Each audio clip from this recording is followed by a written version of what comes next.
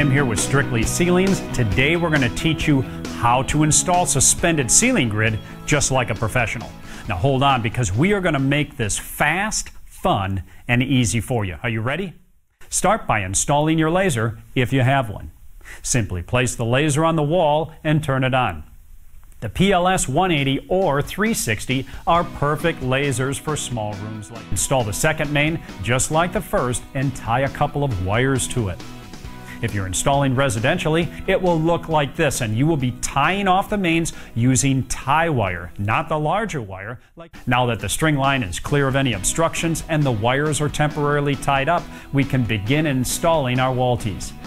This is called cutting in the wall. Check for square using the 4-foot by 4-foot method. This is the most accurate. The measurement for standard 1-inch grid is about 66 3/8. Remove all the lines that were used to install the grid. Remove the laser from the wall and you're finished. Let's take a look at this grid job.